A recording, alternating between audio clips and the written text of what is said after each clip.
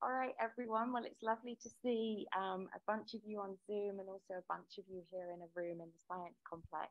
I'm Georgia Mason. I'm director of the Campbell Centre for the Study of Animal Welfare.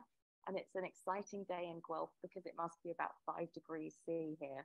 And last week, the male robins also appeared. So despite everything, there are signs that spring is coming.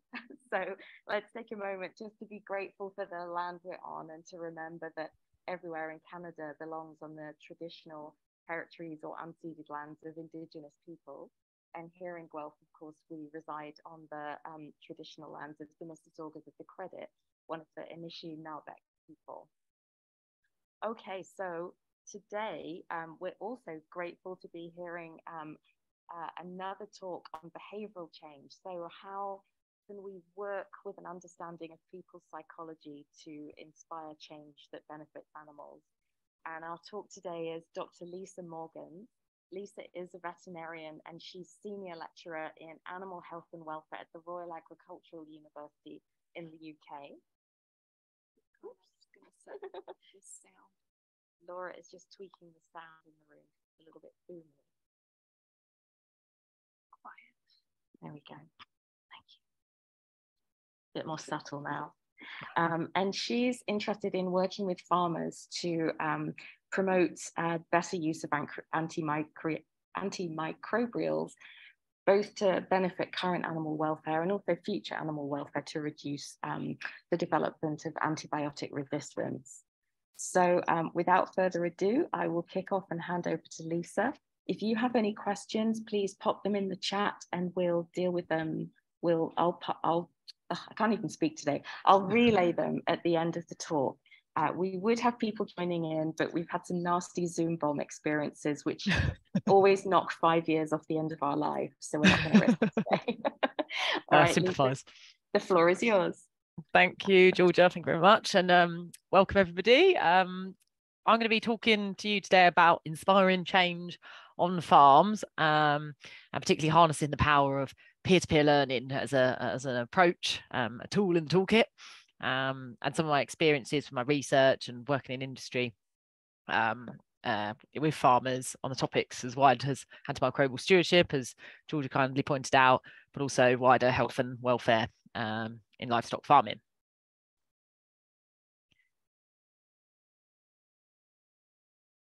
Okay, so I thought I'd start with a nice sunny picture, which I think maybe might go down not so well if you are still covered in snow. But this is where I'm based in England, in the Cotswolds, it's called, a very picturesque area of England. And that's the Royal Agricultural University there in the middle.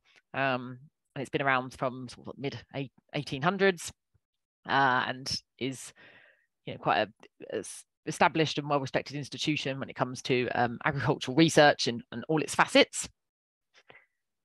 I'll start with just a little bit about myself, just so you, it sounds very self-indulgent, but I think it helps with understanding where I've come from and some of the experiences and things I'm going to share with you guys. So as George said, I'm senior lecturer in animal health and welfare, but I am very much started out as a mixed veterinarian in practice down in a place called Cornwall, some of you might know, in the furthest southwest part of England. And that's where I kind of had a sort of baptism of fire, as we call it, but in agriculture and working with farmers. And I first realised that, you know, being a young lady from a different part of the country, coming in and trying to advise farmers about how they should improve the health and welfare of their animals, I just wasn't really getting anywhere. My communication style, no doubt, needed improving. And it made me think, well, why should they listen to me? Like, they've been farming for years and years and years. The family's been farming in those areas for years and years and years. What other ways can I help them, you know, improve their health, herd health planning, flock health planning, and augment the experiences of animals on farm? And that's when I started dabbling really with doing farmer meetings, bringing farmers that live barely a mile apart, yet barely saw each other, bringing them together to discuss and understand how to improve. So that's what I started doing in practice. Loved that part of it. Probably liked the being on call a little less, and sort of got lured into research because of that at the University of Bristol. And that's where I started my PhD, supervised by David Main, I'm sure many of you know, but also Professor Kristen Ryer, who heads up the AMR Force group over there, and a couple of social scientists, Henry Buller and Maria Escobar. And they kind of had an enlightenment moment, I suppose, in my PhD. And that's when I sort of dived into the social sciences and qualitative research. And I was speaking to Quinn at the beginning about how, you know, I've been taught that randomized control trials and data, quantitative data, was the way of doing research, and had my eyes opened to social philosophies and philosophy of science, really. So I did my PhD, which I'm going to share a bit of intel from that and what we can learn from that PhD, which is all around a participatory farmer-led approach to antimicrobial stewardship, and understanding what we can take away from that with the farmer advisory interactions. And then I moved away from academia and into industry, where I worked as a facilitator for a knowledge exchange charity called Innovation for Agriculture, which is there on the top left of your screen, an independent charity that aims to bridge that science practice gap and bring people together, whether it's farmers to farmers or multi-stakeholder approaches, to try and inspire and support change, whether that's around soil health, regenerative farming, animal health and welfare, business resilience, whole host of subjects. And they're a really cool group. You can go and look out online. And if you're ever in the UK, more than welcome to come along to any events that they do. So I was there for a few years, and then I've been lured back into research and academia, and as senior lecturer in animal health and welfare. I'm really keen to see more participatory action research approaches used in this context, because I think they are really helpful. So let's launch into it. So I'm going to talk a little bit about participatory approaches today, what they are, how they can help, where they sort of can be applied. And then particularly look at peer-to-peer learning models. So some of the stuff in the literature and that's been applied across Europe, but also a little bit back from my PhD. And then hone in on facilitation, the role of facilitators, and a little bit about the facilitation skills, and how that can be a really forceful tool in the toolkit for particularly advisors, but lots of different people in the industry to help initiate change. What we'd all like to see, I'm sure, is going from a much more reactory and firefighting kind of stance when it comes to animal health and welfare, when maybe the problems have manifested for many years, maybe, or for a long period of time, and there's not a lot we can do, to being much more proactive and empowered, whether that's empowered farmers, empowered advisors, and preventative and in what we're doing on farms. That's kind of what we hope to see. And I genuinely believe, and I've seen in action, that participatory approach can help increase engagement of not just farmers, but also vets and advisors, who have a critical role to play in animal welfare, particularly in the context I'm from in the UK. But can help with data collection and benchmarking, which are really powerful tools to help reflect on practices. Can lead to more action planning. So moving away from, I mean, in the UK, we talk quite a lot about herd health and flock health planning. And it can be seen as a bit of a tick box exercise, and it's not optimized necessarily as a way of improving the lives of animals under our care. So going to a more action-based process, and hopefully leading to improvements in welfare of not just the animals, I might hasten to add, but also the people looking after the animals, and that human-animal bond. So let's see how this works. Now, change in agriculture is probably the first thing to start with. It's a really interesting subject, actually, when we look at it in the whole. And it does require us to take a look back in time. Now, this might be quite a European-centric view, which I apologise for, but it has relevance across the globe. Change in agriculture has been traditionally quite top-down in Europe, particularly after the period of sort of the 1800s, 1900s, where we had things like the Great Famine, we had the World Wars, and this, devastated the population. It devastated our ability to produce food. And I've got the Women's Land Army on there today because it's Women's History Month, so I wanted to put about the land girls, as they were called, which was a fully female cohort of people that produced food in the UK when men were called out in conscription to war. And after this period, there was a real need to produce food, a lot of food, and quickly. And this led to the post-war industrialization period, and led to changes such as mechanization and in farming. And it was wholly appropriate at the time because of the need to feed quickly, and researchers, technology providers were given sort of quite a lot of power and influence and investment to come up with the solutions that were going to increase the productivity of agriculture at that time. And this was then sort of transferred traditionally by agricultural extension, which you guys might be familiar with because still practiced in many parts of the world, and we kind of call it knowledge exchange a bit more here in the UK. But those ideas, that's knowledge of those experts in inverted commas, it was transferred in a quite linear way down to the people that we perceived to need to adopt them and change. But we are seeing the sort of downsides or the unintended consequences, we might add, nowadays, with this sort of push on productivity and push on mechanization and more and more from land and animals. And we're seeing that in terms of biodiversity loss, in climate crisis, land use issues, water quality issues. And in the last 20, 30 years, scholars in this sort of area have heavily criticized this model, this sort of linear, top-down, and one way of getting change and moving knowledge and expertise in farming. So this is what it has been like, particularly in this sort of UK European-centric perspective, linear, top-down and one way. And there's been lots of calls and examples of moving to a different approach that balances that top-down one linear way with a more bottom-up, collaborative, equitable form of change and knowledge mobilization, which values lots of different expertises, lots of different knowledges, and puts the people that are affected by some of these changes first and foremost in the change. And I've talked about vets particularly here because lots of people be like, yeah, totally agree, you can see the value in that. And, you know, we're not throwing out top down, and we're kind of balancing it using a bit of a mixture of both, but trying to use more bottom up in very complex issues where sort of people that are being affected by the changes need to be involved. But I found in UK setting, it's been quite hard for vets to pivot to a more bottom-up approach. And I'm sure this is true for many different groups. Vets are traditionally trained to be advisor-led and quite pedagogical in their way of sharing knowledge and advising. And it can be quite a different mindset shift to go to a more collegiate bottom-up approach where everyone's a bit more equal in the types of knowledge they have.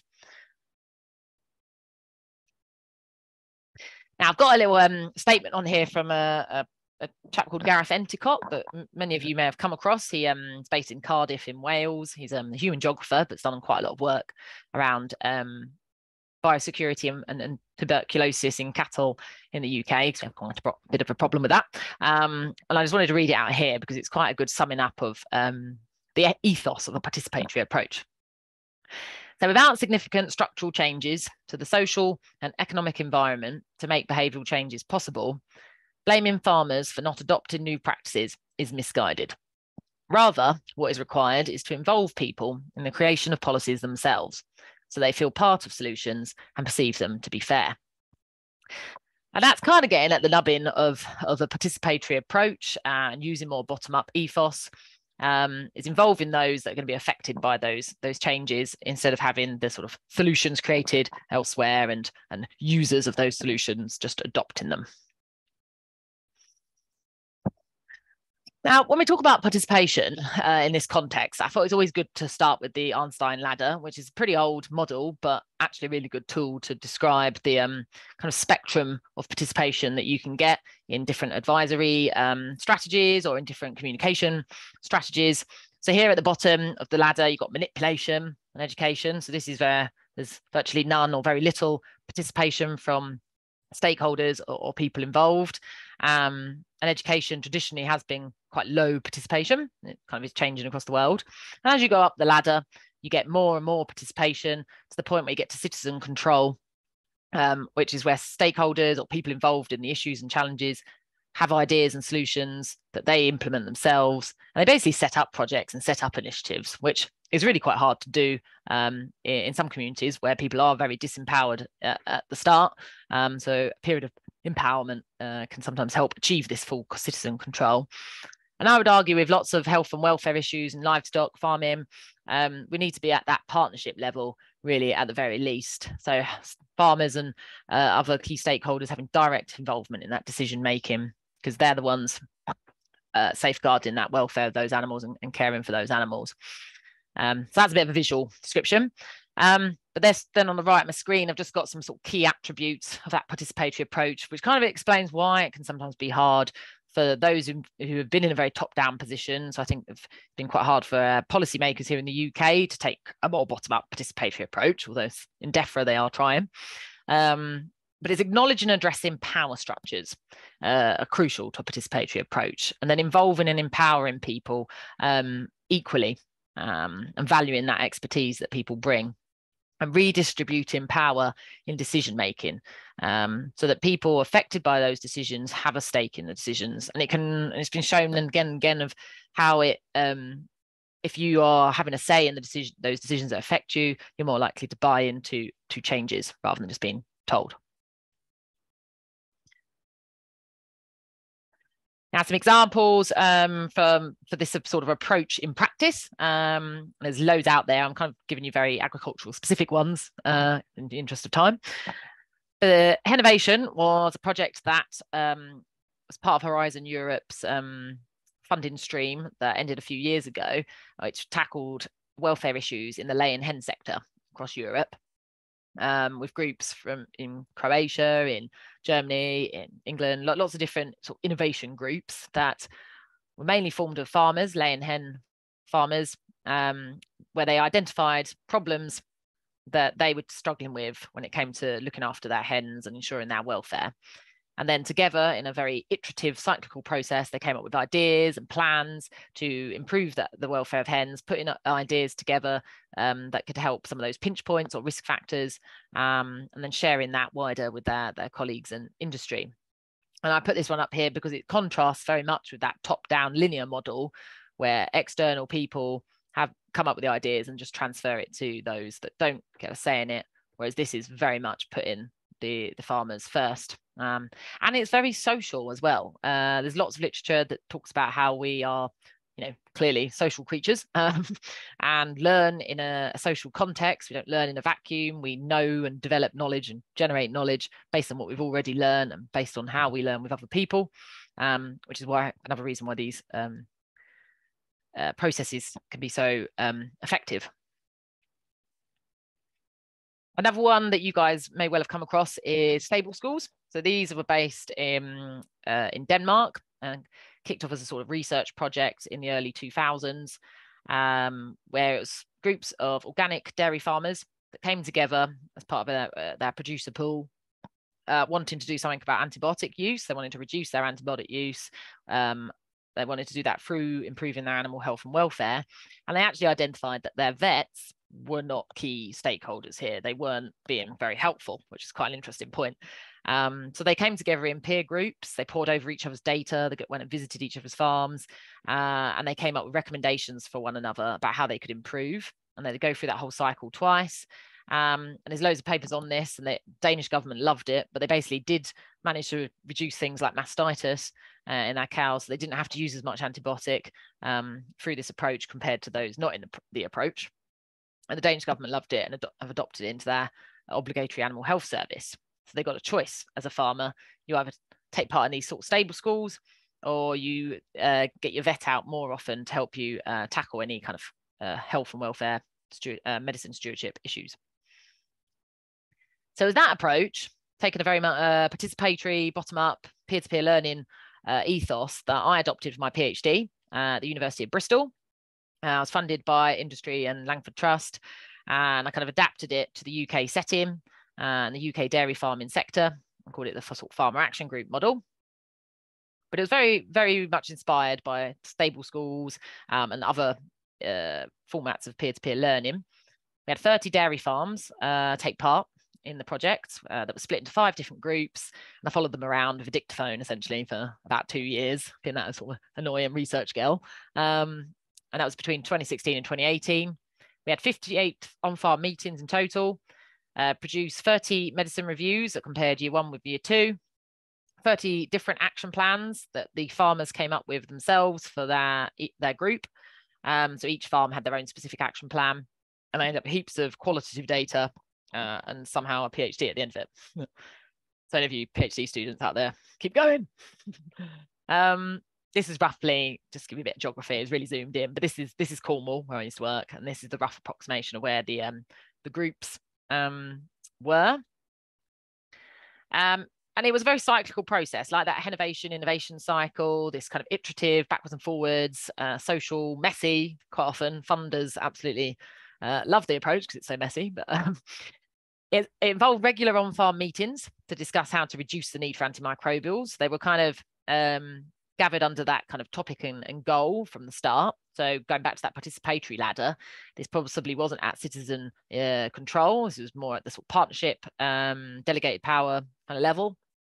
And each meeting, we had a farmer-led farm walk and facilitated discussions to identify positive areas for each farm. You know, really start with the positivities.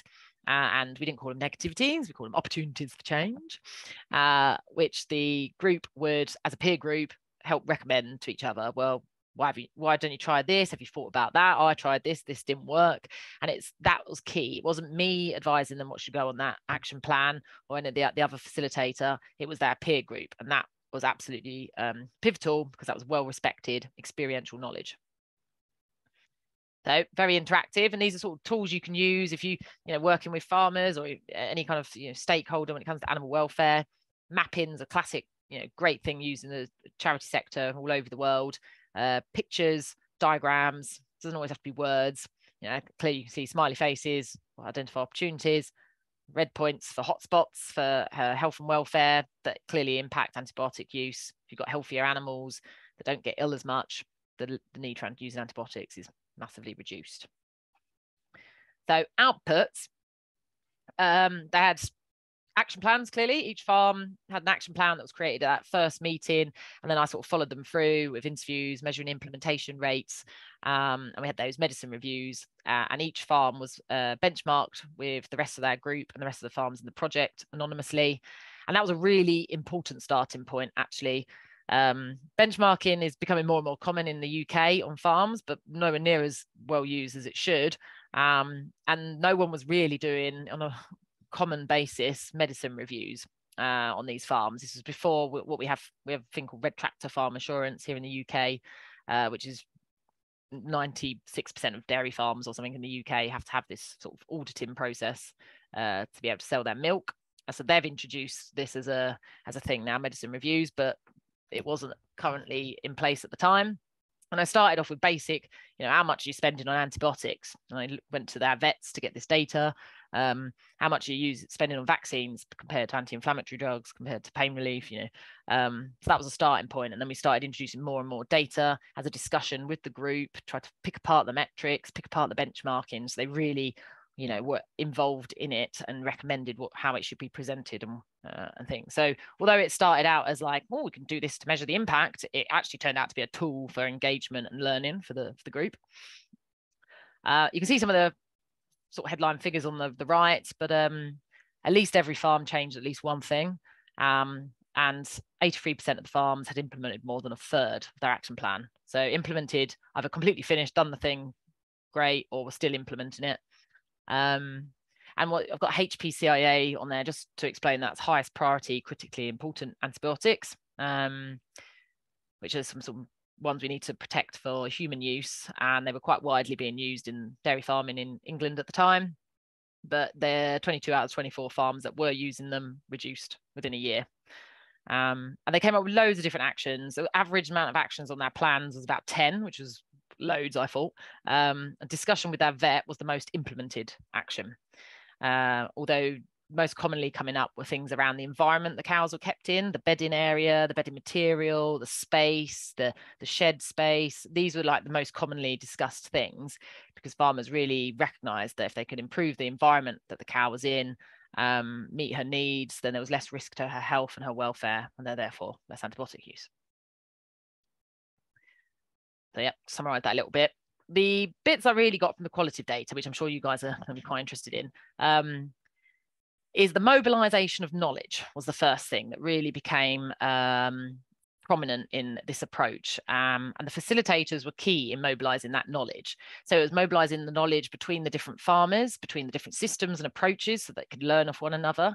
It was identifying where they had gaps, and there was a massive gap about the types of antibiotics that they were using. They didn't even know what they were using a lot of the time. So there was a gap identified there that really should have been filled by their own vets, and we encouraged that to occur. And then there was also sort of a hesitancy about mobilizing this knowledge and sharing this knowledge from those that sort of didn't want to take part in the project as well, which is a really interesting finding. And from the vet side of things, when I interviewed them, they had a real hesitancy about this approach. What if it undid veterinary advice to farmers from getting farmers together? So that's something we can definitely discuss. And the other thing I found from following these guys through for this period was the increase in their confidence. And they were often tackling changes that were quite risk-laden. If I do stop doing this, if I stop treating an animal, is she going to get really ill? And then her welfare will be in jeopardy. So they wanted this sort of support from one another and hear from others that had done it, and that increased their confidence. And they had a huge amount of confidence go then talk to their vets as well from this process. So more information can be found in the paper. But what I really wanted to highlight as a thing to adopt when trying to stimulate change and support change in agriculture is peer-to-peer learning. No one knows a farm better than the farmer. It's kind of the crux there. And I've tried to distill from my research and from other bits in the literature the key ingredients of the peer-to-peer learning approach in this context. So first of all, farmer-led. It's prioritizing and respecting farmer expertise, and really doing everything in a co-way, so like co-creation and co-design together, getting farmers to choose who they work with, and if you're doing group structures, and then listening rather than leading if you are the sort of scientist or advisor on the outskirts. Open dialogue. Seems pretty obvious for those who do these sort of things, but it's creating that safe, non-judgmental space, encouraging others in the group to share, getting away from it being that sort of top-down knowledge transfer approach to being a much more collegiate and collaborative structure. And then some issues, I think, when I'll talk about some examples later, but when I've worked on tuberculosis in cattle in the UK, ground rules have been actually quite important because it can be quite a hotly contested subject. Experiential common learning. This is something the stable schools really identified as key in the peer-to-peer learning approach with farming. Prioritizing farmers learning from one another rather than externals, sharing of that practical knowledge and valuing that. It's not just the randomized controlled trials, remember. Practical, again, another obvious one, but I'm always surprised back here in the UK. I'd be interested to hear what your experiences are in Canada, but getting out and farm and doing these kind of approaches rather than sitting in a vet practice or pub. Demonstration of kits and processes, analysis and benchmarking of data. I got farmers acting out how they put dry cow therapy in. They had like competitions to, describe it in a certain amount of time. It's keeping it practical. Action orientated. So this is where these kind of peer-to-peer learning action group models differ from a discussion group, or many of the discussion groups I've come across. They're not just sort of talking shops under a topic. We weren't just talking about animal health. We were working towards that goal of reducing reliance on antibiotics. It's very outcome-based. Regular and cyclical.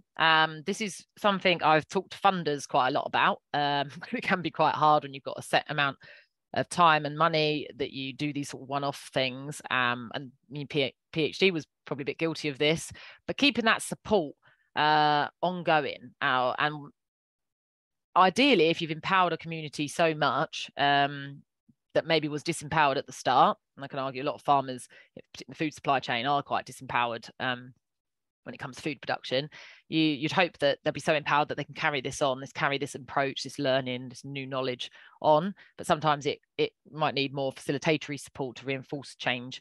And what's really critical with the peer-to-peer learning is that the social support and accountability can keep that momentum going. And the fact that in the farmer action groups, the farmers were, going around each other's farms, and they're all going through this same quite critical appraisal process together, kept up that momentum.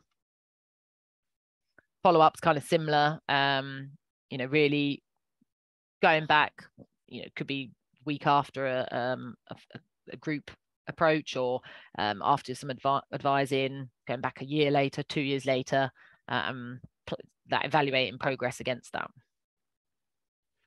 And finally, the last ingredient in the sort of peer-to-peer learning model is facilitation, and I'm going to sort of hone in on this a little bit more for the last few slides.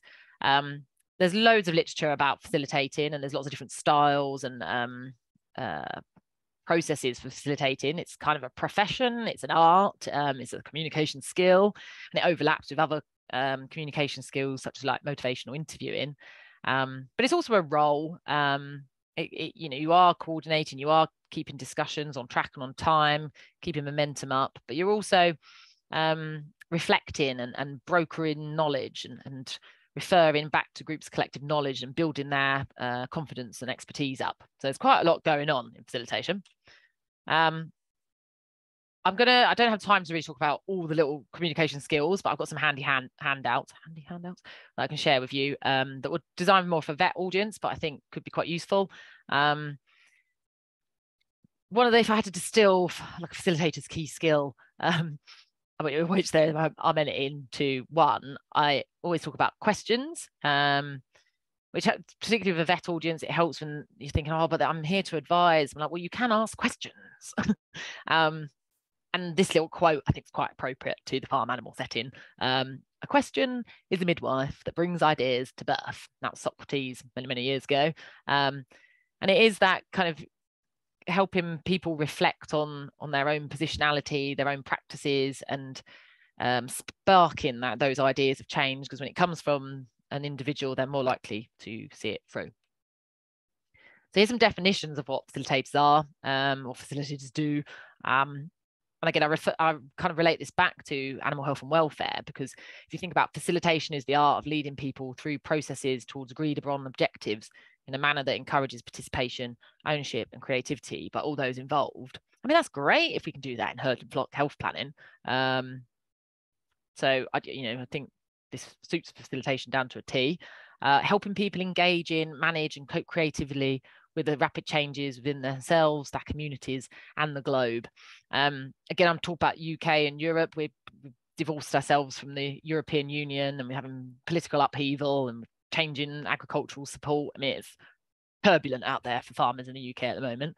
So the need for facilitators to help people work together, support each other, and adapt to change is ever more important. And in sort of advisory capacity, there's lots of opportunities where we can use more facilitation skills. So having that more active listening mode, asking those open questions, bringing in the collective experience and expertise of groups. At routine herd and flock health visits, you can use it in one-to-ones as well, because like I say, it overlaps a lot of these communication skills with motivational interviewing, but then holding farmer meetings that aren't just death by PowerPoint, but stimulating discussion, listening rather than leading.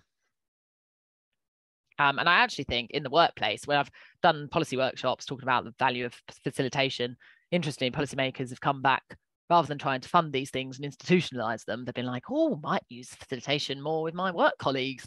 Like, I'll see that as a result. And finally, wrapping up with some other practical examples that might give you some ideas, particularly if you guys are thinking about particular welfare issues you want to tackle, and what approaches you could use and maybe write into applications. This one's from another European project called DISARM, Disseminating Innovative Solutions for Antibiotic Resistance Management. They all have horrendously not catchy titles. And there's a website you can go check out if you just type DISARM EU, and they've got loads of free resources on there. But we were one element of this very cross-country, cross-livestock species project was setting up and understanding how multi-actor farm health teams work. And you could easily do this as a farm welfare team approach, not just focusing on health. And it was critically bringing together all the farm staff. And that in itself is a very valuable thing that doesn't happen near as enough as it should in many places. So it'd be interesting to see how frequent this occurs in Canada. And this is owners of farms, workers on farms, family farms, bringing everyone together in that protected time and space once a year, maybe twice a year, to reflect on how the farm and animals have been performing and how changes could be implemented into the future. We're also bringing in the vets and the techs, the nutritionists, feed reps, consultants and advisors of all types. And in some places, we saw the bank managers being used really effectively, because it's all well and good a vet saying, knock down that shed, build another one, otherwise your calves aren't going to cope.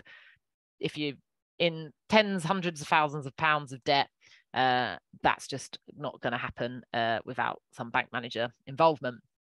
And it's quite a straightforward process. It's reflecting, using data, determining your goals as a group, bringing everybody's expertise. Could you imagine if you have all those people together in one space? That's a wealth of experience and knowledge to help bolster a farm and improve health and welfare. And then going through this cyclical process, reflecting back on changes and keeping going. And these are just a few other examples of when we've brought such diverse stakeholders together, because I've done quite a lot around farmer peer-to-peer learning and sort of delved into, well, actually broaden that stakeholder group. You bring in people from diverse backgrounds, diverse agendas and roles. And that's where the magic happens, I think. And we've used it with Welsh government funded projects around TB, which is a really contentious issue, to try and bring all that different expertise together so you get practical change on the ground. Immersion centres are a really good model, and we've got one that's actually focusing on trying to help farmers and intervene with support and help before welfare compliance becomes an issue and before things like trading standards get involved, or where there's serious welfare issues.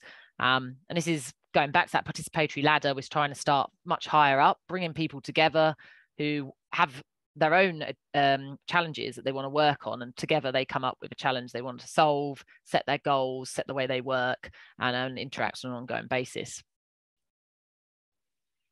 And the final one, which again goes back to particularly around welfare, is the Positive Sheep Welfare and Wool project, which lasted 3 years on a bit of a shoestring budget. But it was a participatory project that aimed to add value to wool, which is so undervalued in the UK and Europe. Again, I'd like to be keen to hear your perspectives in Canada and North America, but so poorly valued in the sector, and it has such potential as a fibre, as a green credentials, and we wanted to add value to that wool through demonstration and promotion of the positive welfare standards of sheep from farms in the group. So it's a bit of a community of practice. Now we had several on-farm workshops and online workshops, and the farmers created this framework that essentially demonstrated all these different positive welfare opportunities that they were providing for sheep under their care. And they talked about putting it into tiers and how they could promote it, how they could be assessed against it. And there was loads of great ideas coming forward from this, and it still really isn't finished, this project. But we found we couldn't really add value to wool. We need wider industry engagement. We're talking about whole global supply chain that we were trying to change with about 12 of us. But it really did bring together such a group of enthusiasts when it came to wool that they formed sort of lifelong relationships, hopefully, that they're still communicating about, and gave them ideas about how to improve wool on their own farm, and also how to augment the positive welfare concept. And they really believed that having an environmental element, a farm setting element in that positive welfare was absolutely key. So in summary, because I feel like I have been talking for too long, I think really encourage researchers, advisors, farming industry to take a participatory approach when it comes to changing tricky human-centered problems, bring in everybody who's got a stake in those challenges and solutions together in an equitable approach.